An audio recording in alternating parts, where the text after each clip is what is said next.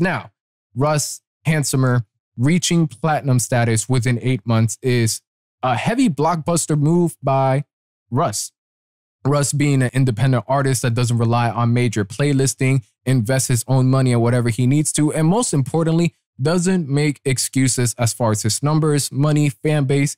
Release the music, do what you gotta do, let the music do what it has to do, and watch what happens. Now, Handsomer initially releasing, I didn't get the song too much, but I get the traction, the amount of love. I still listened to it, eventually reviewed it. You could check that out in the podcast. Just scroll down, you'll eventually find it. And with some time, I'm like, all right, I could see why he's getting traction. I'm rocking with it a bit. Russ Handsomer, just to recap some of the songs, Russ is handsomer than most. He got more money than most. You understand the females trying to flock to him. Whatever the case is, eventually he did an open verse challenge where various artists jumped on a certain segment of the track that they will rap on and potentially be the feature for the track. I stumbled upon a variety of those throughout the feeds. Eventually, I saw the Caitlyn one. I didn't think she was going to win, but I'm like, this adds a nice element to it because originally having Russ be the handsomer, the male perspective in this track of I got it all. Now flipping it to Caitlyn, where now, instead of the side chick, it's the side dudes and she's giving them side boobs. If you've been listening to, if you caught the Handsomer remix review, y'all know my gripe with that bar just because I felt Caitlyn could have gone harder, but at the same time, side boob, that's the only crumb you're going to give. It works. And this is important for anybody. If you're an artist, you could do this with no label. It's going to be a grind. It's going to be tough, but you could do it with no label and you could do the numbers too. It ain't impossible. And what I love about this, now we're in this time. So right there, just went over the Russ Handsomer topic.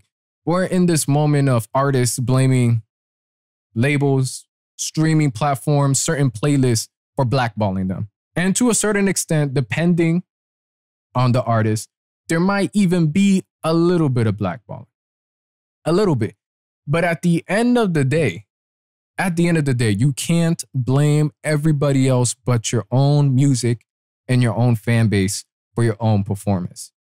Youngboy is somebody that we can understand for the most part. Streaming platforms, labels, actual advertisement, we rarely see much of that. It's his hardcore fan base with the memes, with the legitimate music that is consistently dropping, and the large fan base on YouTube that is writing for him, writing for Youngboy. And he's been able to overcome the quote unquote blackball of the industry. And really, what I really want to get into is, I feel blackballing is just another word for my fan base ain't putting enough work. I don't know my fan base, or I'm not getting the mainstream support I want. Unfortunately, if you want that, you're going to have to sign your life away. No masters, no nothing, 360 deal if you're trying to see that kind of love, or just be phenomenal artists. I'm not saying if you're not doing numbers, you're not phenomenal artists, but I'm talking about the Post Malones, the Bad Bunnies, the Drakes that are just, numbers are usually ridiculous no matter what, regardless of the quality. So blackballing, whether we're hearing it from the Baby, whether we're hearing it from Tory Lanez, whether we're hearing it from anybody else, it's just a matter of you not understanding your fan base, having unrealistic expectations for the numbers your music should be doing, and also being spoiled by the previous relationships you've had with certain platforms or playlists.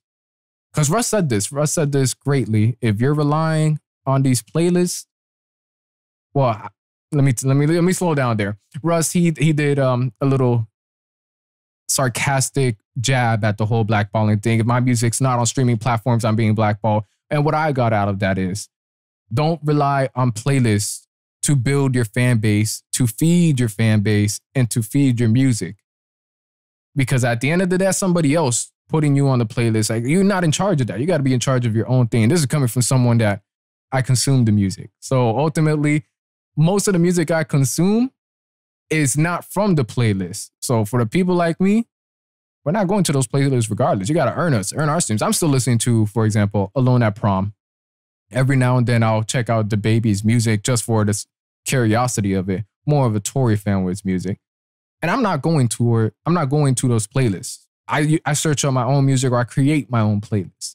And before I get too lost in the sauce with this, blackballing, isn't really a thing. Unless these platforms are legitimately saying, hey, you cannot post your music on Spotify. You cannot post your music on Apple Music, Amazon. Y'all get the idea. You're not being blackballed.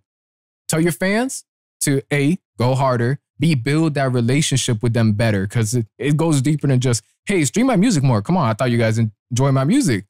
I thought y'all really appreciate you saying I'm the man with a million voices, whatever the case is. Don't stress your fan base too much, but grow a relationship with your fans too. Something that I see with Russ that more artists could start doing is genuinely communicating with them. Not just doing an Instagram post when you need to promote a tour, a concert, a performance, but having times where it's like, here's some behind the scenes. Not because it's a hyped up single releasing, but because I wanted to show you the behind the scenes or some of the obstacles that were in my way before the song dropped. Some of my own money I had to put in to, have this music video pushed out. By the way, Handsomer music video was pretty dope as well.